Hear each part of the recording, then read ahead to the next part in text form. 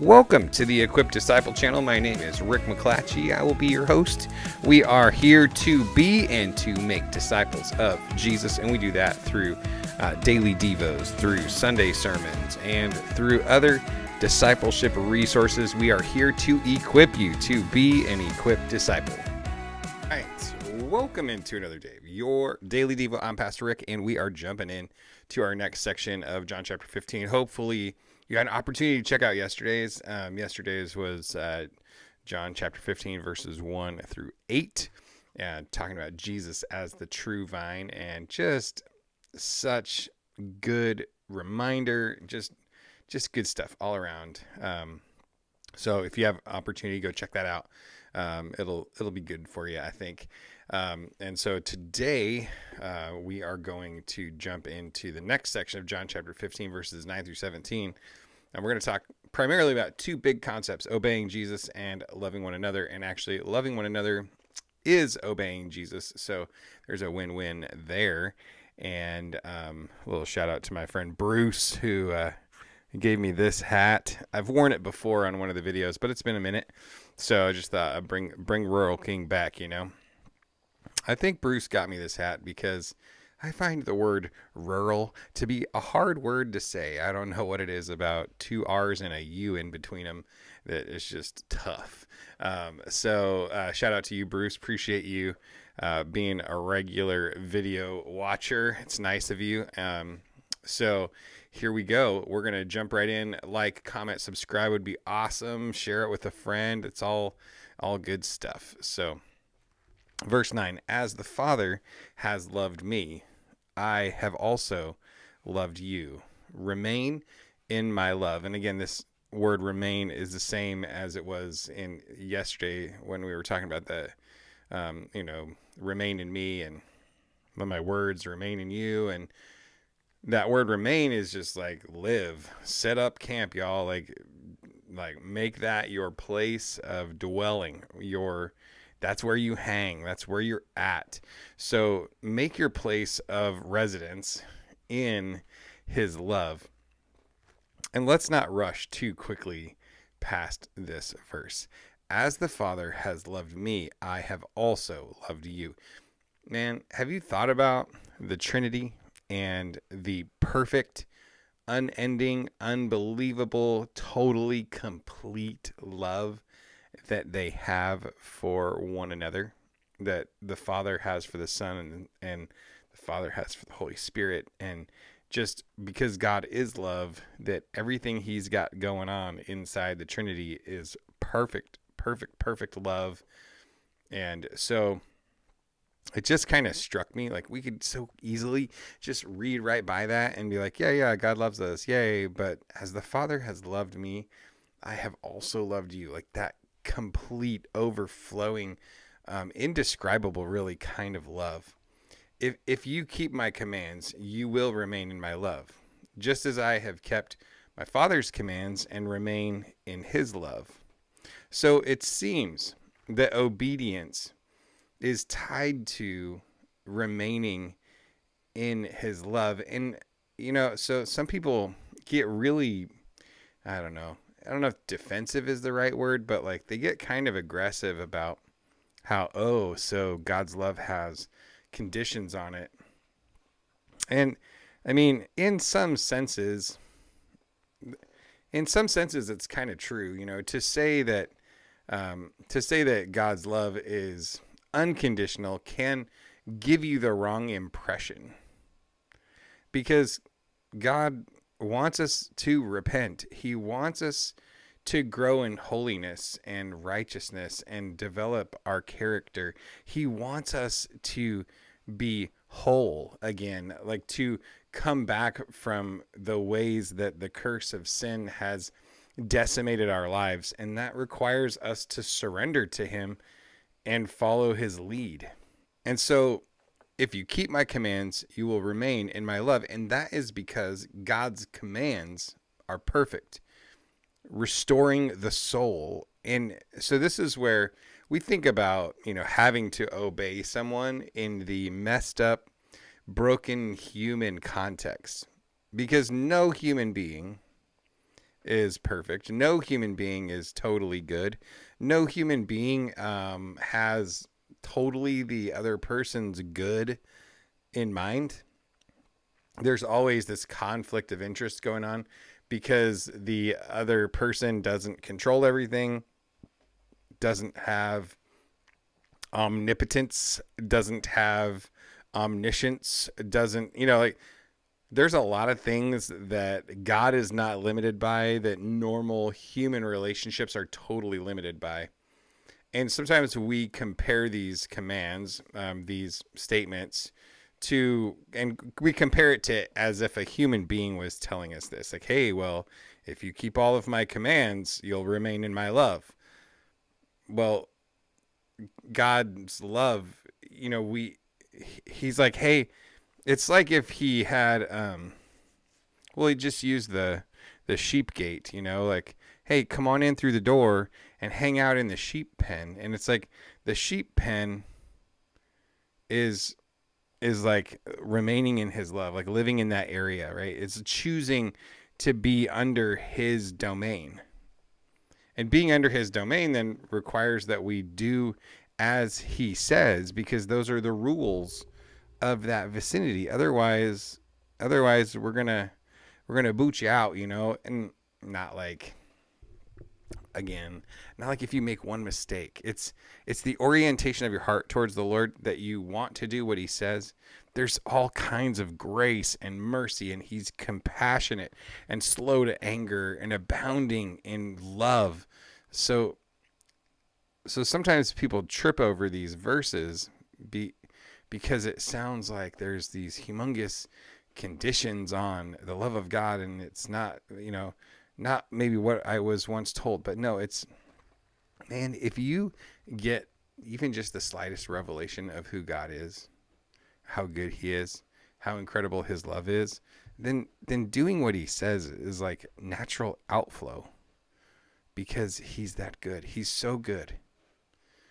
And I think that as you follow it up with the next verse, I've told you these things so that my joy may be in you and that your joy may be complete. He's saying, I'm telling you to keep my commands, because when you keep my commands, my joy fills you. There's this joy that comes from obedience, and it fills you so that your joy may be complete. And I don't even know if you're ready for that. I don't even know if you're ready for the completion of your love like I provide. Like, that's what God's saying. Like, and that's where God's total desire for you is for your best. And that's where Adam and Eve got off track in the garden. He had the perfect environment, the perfect situation, like all of the awesomeness of gardening without any weeds. You know what I'm saying? Like, come on now. Like, I would be a gardening fool if there were no weeds. I'd be planting stuff all over the place. Like, yeah, let's grow stuff, because I wouldn't have to go try to figure out how to kill weeds without, giving myself cancer because of some crazy weed. I don't know.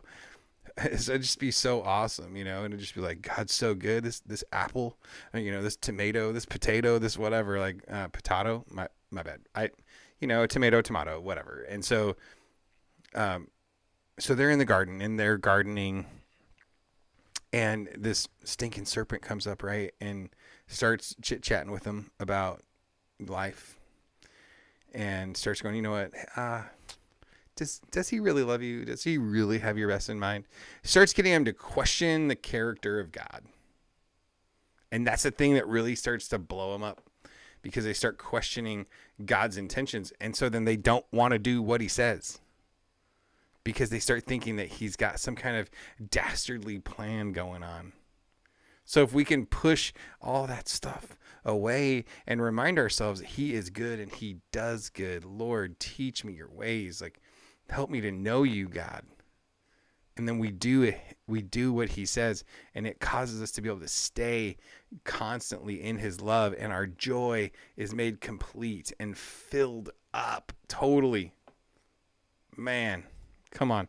Remaining in his love, living there equals our joy being complete. So just remain in his love. Live there, because that's the place where there's restoration, there is healing, there is joy. Man, that's the place we want to be, because being in the center of what God has for you is the best place to be, because God's plans for you are flourishing and wholeness and spiritual health. And man, I'm telling you what, this is my command. So, okay, Rick, we're supposed to keep his commands. What kinds of commands does he have? That's a great question. Basically, boiling it all down, there's just two. There's just two. One is to love the Lord your God with all your heart, your soul, your mind, your strength. And number two, love your neighbor. And this is kind of a third one, kind of, sort of. Love one another as I have loved you. You ready for that? Are you ready for that? Loving one another as I have loved you. That's an intense bar, y'all. That's an intense bar. Again, we accomplish it by the power of the Holy Spirit. So we're not left alone to try to accomplish these things. But I mean, those are the kinds of things that God is commanding us to do. So just keep his commands. It's not crazy junk that's going to, be torturous or whatever. No, it's actually be how I've created you to be. God created us to be a particular way, and sin messed that up. And he's asking us to walk back into our original design. And that's the coolest thing about God. Man, God is so good. This is my command. Love one another as I have loved you. And he gave his life up for us, and he sacrificed all. Even though he was not the one that had done any wrong, he's the one that laid his life down. I think that's such a huge message for us. There are so many times where you just need to kind of get over yourself. You need to humble yourself, and you need to be willing to kind of take the hit in a situation for the sake of loving another person and making a way. And just, now, again, there are plenty of situations where you got to have healthy boundaries and all that kind of stuff. So please don't, turn what I'm saying into something that I'm not saying. But man, if we could get a grasp of loving one another as I have loved you, what a great love. And again, we want to understand that God's love is perfect, and so God's not saying go love people that just continue to spit in your face. He does say love your enemies and pray for them and all that kind of stuff. Yes, but this loving and serving kind of love, laying your life down, there's some level of response that Jesus asks for in the relationship, right? And so it's okay for us to be looking for are people responding to the love that I am offering. No one has greater love than this, to lay down his life for his friends. No one has greater love than this, to lay down his life for his friends. So Jesus is kind of giving a little bit of a prophetic utterance there, and also then declaring to them how they're probably going to need to do the same thing. You are my friends if you do what I command you. You're my friends if you do what I command you. So we look throughout the course of the Bible, only two people were really ever, you could maybe kind of throw Enoch in there potentially, because he walked with God, and that statement, you could turn that into they were probably friends, that makes sense. So we could add a third person in there, but basically Abraham and Moses, and really Moses just by implication, not even by direct, but it says that he spoke to God face to face, as a man does to a friend. And Abraham was literally called friend of God. And so, but now the door has been opened up to other people to come into that type of relationship.